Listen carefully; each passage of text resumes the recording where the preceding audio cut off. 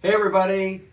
Man, is it hard to believe it's halfway through the year, 2023. It's time for market stats. Let's know what the market's doing right now. Seth, kick it off. What's happening? Yeah, so some financial benefits of homeownership. So building equity, long-term savings, building wealth, control over expenses, and strong credit history. In addition to that as well, there's some tax benefits that come along with homeownership. Things such as mortgage interest rate deductions, property tax deduction, imputed rent, profit from home sales. So prior to '08, if we're looking at this graph here, this is showing how we had foreclosures and short sales, and it was showing you how many we had in that period of time. Now, if we're looking at pre-pandemic levels, you can see right here that it was 4% foreclosure rate.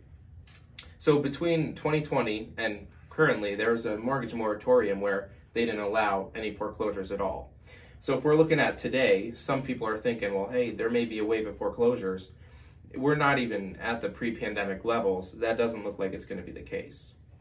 Now, on the second graph here, we can see prior to '08, so '04 to '08 here, this is called the Mortgage Credit Availability Index.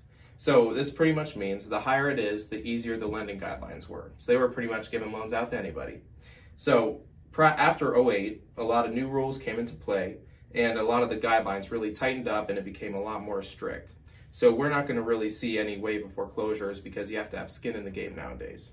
So as we move forward in 2023, what is happening currently? I'll tell you what's happening. So if you look at the national statistics, the first graph is monthly inventory pre-unicorn years. What does that mean? Well, during the pandemic, there was a big drop of inventory, which was 2.3 in 21 and 2.2 in 22. Well, now, so far, the national average is 2.9 months of inventory. Well, that's fine, but you always want to look at the inventory in your own backyard. So let's say Stark County, for example, as of May, we have 1.9 months inventory. So that's less than the national average. And then when you look at days on market, how long is it taking to sell a property? Well, in March, it was 29 days, and as of April, it dropped down to 22 days.